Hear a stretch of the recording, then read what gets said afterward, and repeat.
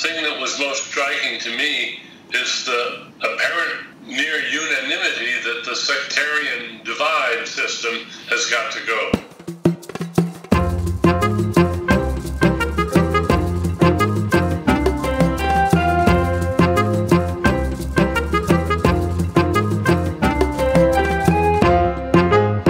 Dan Dennett. I can remember vividly being told most enthusiastically, I think back in the 60s, that the sectarian power sharing was a brilliant stroke of Lebanese practicality. It was working beautifully, and it was a model for other countries that had serious sectarian problems.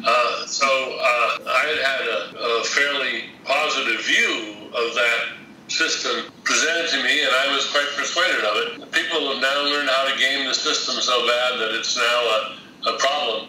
That's, to me, very, very disheartening. But I guess it's got to go. You know, I'm curious. So you're back in the 1960s. The voices of positivity towards the power sharing model, were they mostly among Lebanese in Lebanon, or was it mostly sort of a Western perspective? I would have to say that since virtually everybody that I was talking with was involved with Western European and American folks, those are the people that I hung out with, after all. Sure. So I would say it was yes, there were Lebanese, but they were Lebanese who were, who had worked with and socialized with Americans and Europeans a lot, yes. And this actually... AUB people and people like that. And Dan, I wanted to ask you about those memories going back now to the 60s and perhaps even earlier. I know that you grew up and you spent part of your childhood in Beirut, and if I'm not mistaken, it was in Ras Beirut, very close to AUB. Oh yes, very close to AUB. My father and mother had met in Beirut back in the 30s. Oh wow! Quite a while before I was born. My father was an Islamic historian, studying Arabic and Islamic history and learning the language better, and teaching at AUB.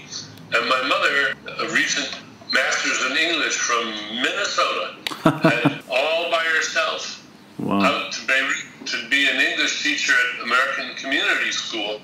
That's the kind of adventurous person she was. That's where she met my father, and they'd had an amazing whirlwind romance in Beirut with a lot of friends, Lebanese and others. Then during the war, World War II, my father was brought into the OSS. He was one of the Ivy Leaguers that was cajoled into becoming the original OSS spies.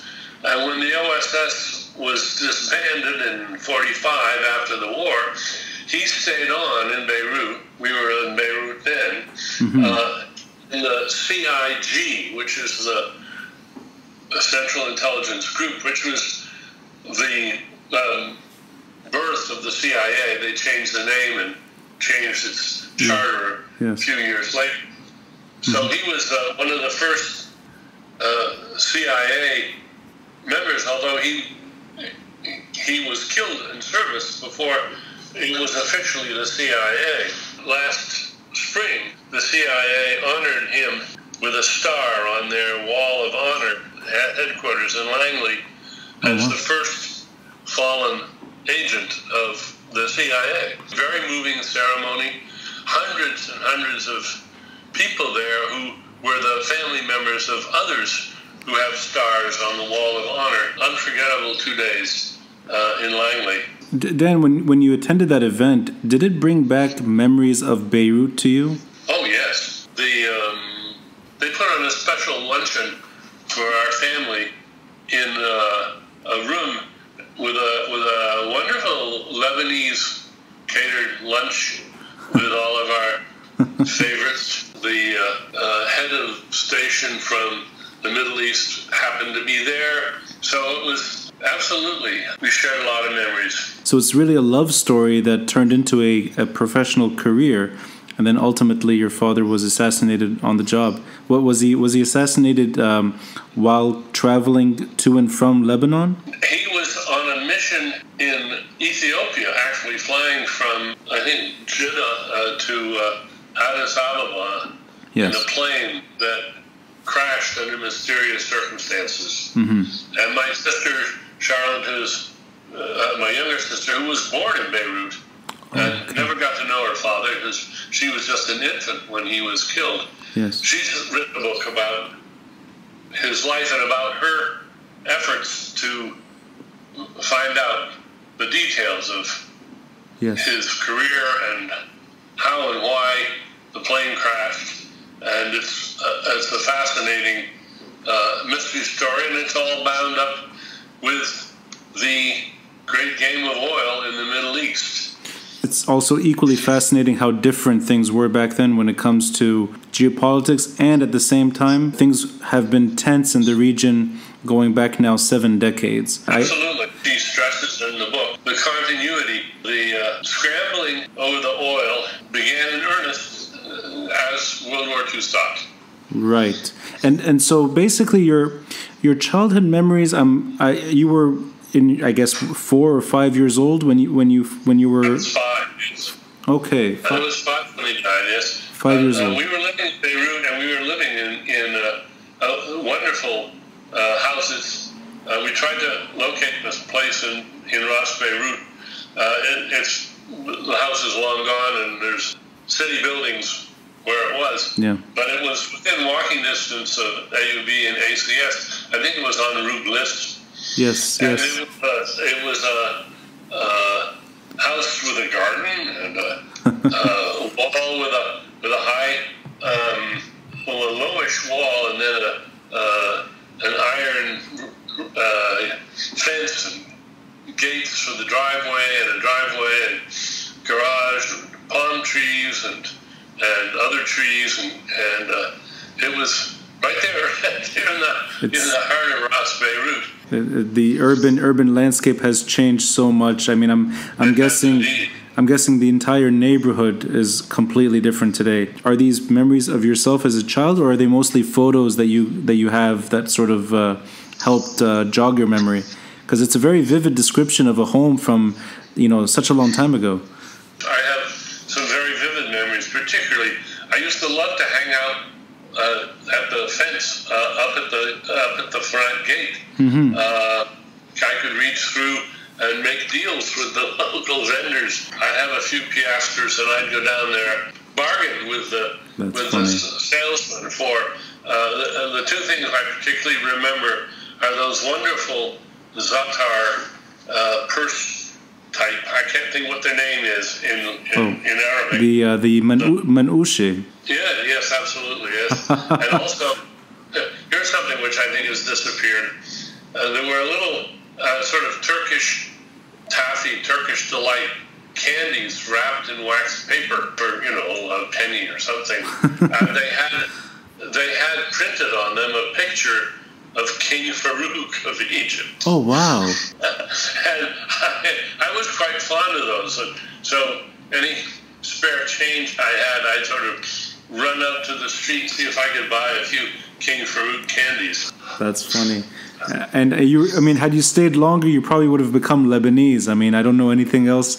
You're bargaining, you're finding the right food, full assimilation. Well, yes, I have only the memories of my mother and family friends in Beirut to attest to this. I don't remember it vividly myself, but I went to a nursery school which was multilingual, and my Arabic and my French were not bad. I was 5. I mean, they were 5-year-old Arabic and French. Then when we came back to the United States after my father was killed, my mother was terrible with languages. So there was nobody to talk with in the house. My older sister was hard of hearing, so she hadn't picked up much Arabic. So it pretty well faded, although I don't have any trouble hearing Arabic words, and it's pretty easy for me to pick them up, and I still have my stock of getting around in the street words which I can drum up. Yeah. My mother, as I say, was not good at languages, but she had a few sentences that she used, and when we were visiting her and my younger sister in Beirut in 1964, We heard her use one of them several times. This is what she'd say to taxi drivers, and I'll say it the way she said it. Yeah. Shwai shwai, mavadi moot. I don't want to die. That's so funny. Shwai shwai, mavadi moot. You know, it's good to know. It's good to know that the taxi drivers have always been reckless. It's not a new thing. Yeah. That's funny. Well, I remember vividly from my childhood, from when I was 5, watching 2 cars heading right towards each other on Bliss Street, both horns blaring until they crashed head into each other. Right. Yeah, whether that's good or bad, it's still the same. That hasn't changed. Well, I've always been shy about drivers in Beirut ever since. Oh, understandable. Before we spoke today, we were emailing each other about these sort of old memories of Ras Beirut, and you mentioned that in the 1960s when you returned to visit your mom, that you remembered the banyan trees of AUB. Oh, absolutely. I had memories of them from when I was just a very little boy, and when we got back to Beirut in '64, now that's 20 years later. As soon as I saw the banyan tree, my head was just flooded with memories of the banyan trees. Yes, I had been delighted with them running around the roots and trunks and scrambling around. I just love those banyan trees. They're very user friendly for children. You can hide in them. Yes. Yeah, it's almost like a delight for kids to play in the banyan tree. It was like a merry-go-round for me. Yes. As soon as I saw it, I'd rush over to... But you were visiting your mother later, so you were probably in your late teens by then? 21. 21, okay. 21, 22. So you had not disconnected from Beirut. I mean, you were returning to visit your mom. We moved back to the States in '47 after my father's death, and lived in Massachusetts. Mm-hmm. And as I was growing up there, our house was often hosted guests from Beirut. We had pictures of Beirut and rugs and furniture from Beirut, and guests, friends visiting. When people, old friends of my parents, came to the States, they'd often swing by our house in Winchester, Massachusetts. So I grew up with Beirut images and stories and people. It was uninterrupted. My mother made several trips back to Beirut in those years. And then when I went off to graduate school with my new wife, Susan, in 1963 to Oxford, she and my younger sister moved back to Beirut. I see. My sister went to ACS, graduated from ACS in high school. Right. And then went back several years later after college to be a journalist there. But so my mother and younger sister were living in Ras Beirut in a wonderful apartment building, which I think no longer exists, but it was new at the time. In '64, when we visited, it was a gleaming new building called the New Mullis Building.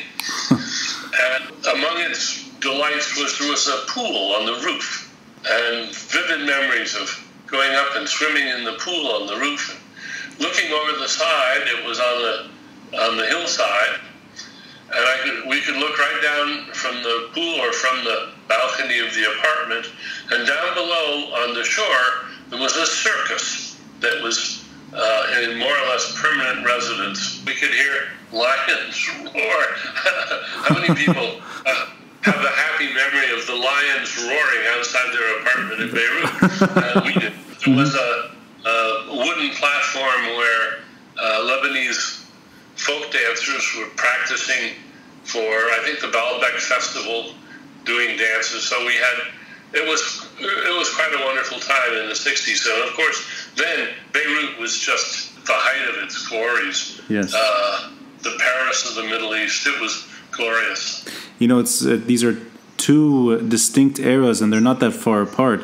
The 1940s. No, only, yeah. 1940s to 1960s, yeah. But it's interesting because from what you're describing, it almost feels like it's already become a different city. In the 1940s, you have sort of this remnants of the French Mandate and these homes on Bliss Street that are gone. And then 1960s, at the height of Beirut, that history is removed as well. So it's like two different eras that have been erased from Beirut's history. And little things like it's not Rue Hamra and Rue Bliss anymore. It's Hamra Street and Bliss Street. That's true. The French influence was still quite strong in 1964. It's quite telling that modernity hit the city hard. That 2 decades can fundamentally change, not just a neighborhood like Ras Beirut, or not for that matter, not just Beirut, but Lebanon itself. The same location, 20 years earlier, 20 years later, Beirut was changing quickly. You left in the 1960s, and if I'm not mistaken, you did not return until many years later. That you did not. That's right. Mm-hmm. It was. I gave a talk at AUB when I was giving a talk in Istanbul at Boğaziçi, and I can't remember exactly. Maybe I wrote to the philosophy department and said, I'm going to be in Istanbul.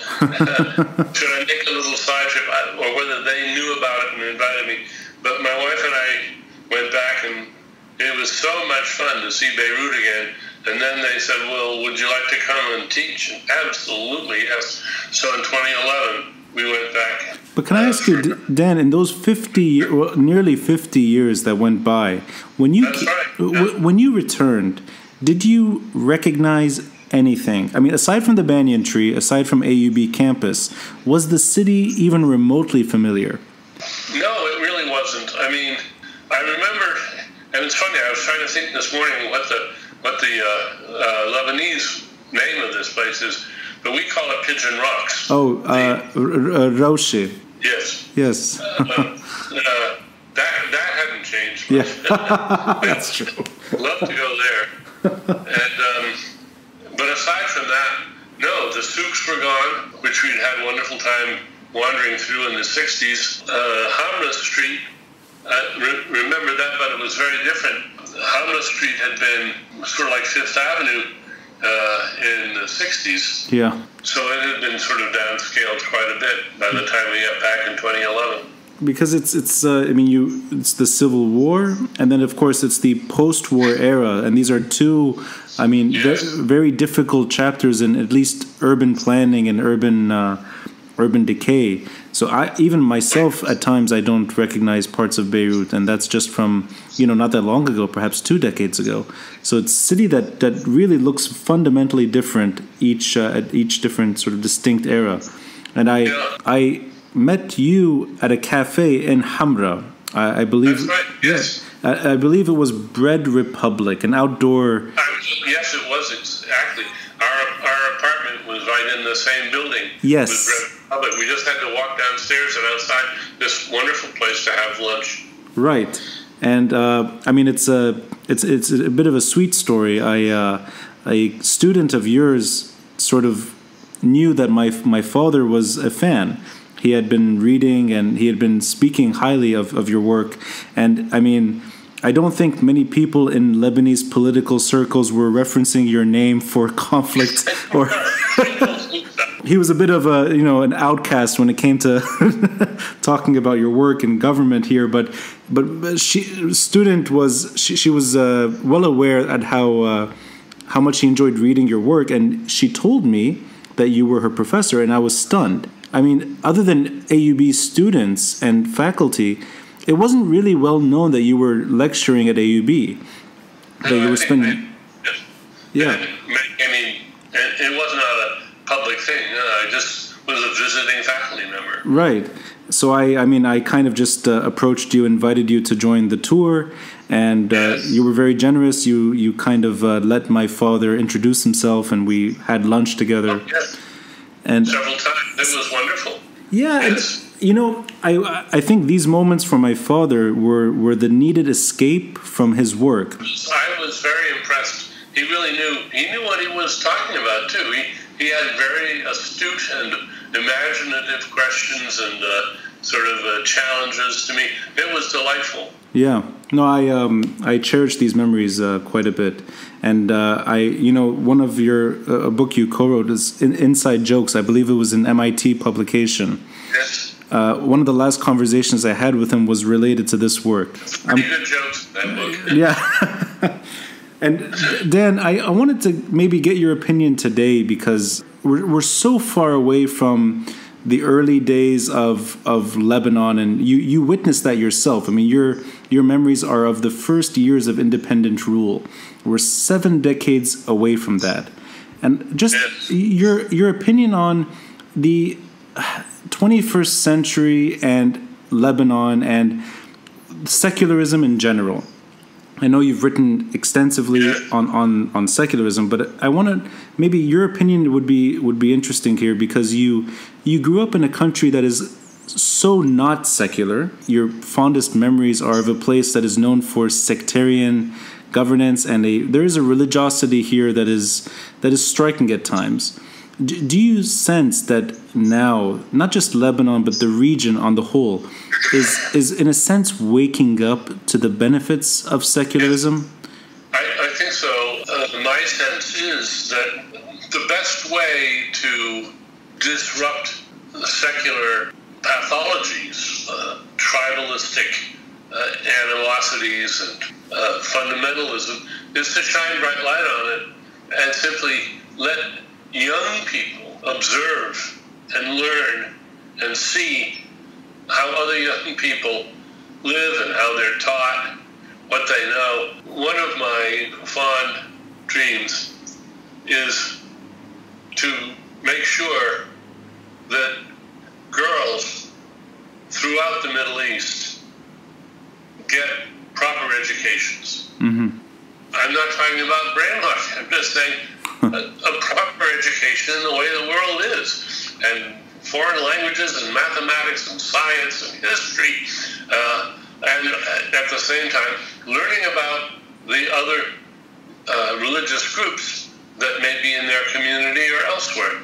I think that perspective, for one thing, it disrupts the closed channels of education that otherwise that you get in your home from your parents, your elders.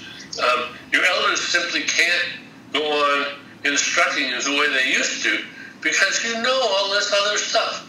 Yes. They have to adjust what they teach you to accommodate to the fact that your head is now teeming with ideas that were simply kept out before. Mm-hmm. I think that this is the gentlest and most constructive way of waking people up from sort of infantile dreams of religious sectarianism. Your personal stake in this, is it go back to your earliest memories in Lebanon? Is there a bit of that in the story, that you saw perhaps a country that was not really working, that was not standing on its own 2 feet properly, even with these voices of support for sectarianism here? I went to the nursery school, the daycare at AUB, and I used to amuse my father's friends with our house, this diplomatic residence, and so we had lots of visitors all the time. They would say, "Oh, little Danny, tell me, you go to school?" And I'd say, "Oh yes, I go to AUB." Because I was going to the AUB daycare, which was multilingual, multi-sectarian, and it was. I can remember vividly seeing some of the kids, my age, little kids, and they brought their own special food, and they sat in a little circle. And as I recall, they drank coffee, which to me was very exotic. I mean, 5, 6, 7 years old. But there was some beverage they were drinking that I thought was coffee. Mm-hmm. So I got to see the mixture at AUB, and then there was in earshot of our house was the muezzin, and we heard the call to prayer. Yes. Live, every day. In a sense, there's a memory of a celebration of different communities living together, a diversity in a very closed space, but that the way of governing seems to have run its course, and that maybe we'll see something else emerge over the coming months, coming years. It's at least worth a try. I think it's worth a try, and I think, of course, it's worth a try. Yeah. And I think it may be easier than people realize. Mm-hmm. One of my book about religion, Breaking the Spell, one of the messages at the end about what should be done is mainly relax. Not all that much that has to be done. This is changing before our eyes. The very transparency of the modern world, thanks to digital communication, is opening up all the pockets of secrecy, not all of them, alas, and with some bad effects. But the hold that religion has on people is diminishing really daily. The fastest growing population in the world is no religion at all. Mm-hmm. It takes about 20 years to birth and rear a Baptist, and 20 minutes to lose one. So birth rate doesn't come close to keeping up with the cultural evolution that's happening all around us. Right. Well, I hope some of these ideas take hold in Lebanon, and I know that you'll be visiting next year. Unfortunately, not at AUB for the spring term, but I know that you still visit and you'll be coming several times next year. Hope to see you in your hometown, and I hope. And the next time you're here, I'd like to go to the banyan tree with you. I think that would be a treat for both of us. I would love to do that, Ronnie. Dan, thanks for your time. Thank you, Ronnie.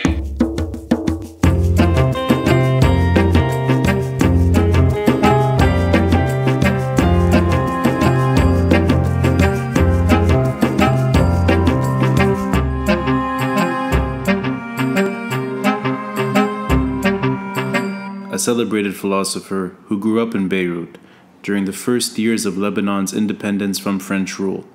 76 years ago today, the Lebanese Republic was born. To everyone who's been listening to these episodes since the uprising began, or for that matter, since this podcast started, happy Independence Day from Lebanon. This year, it's worth celebrating. I'm Ronnie Shatah, and this is the Beirut Banyan.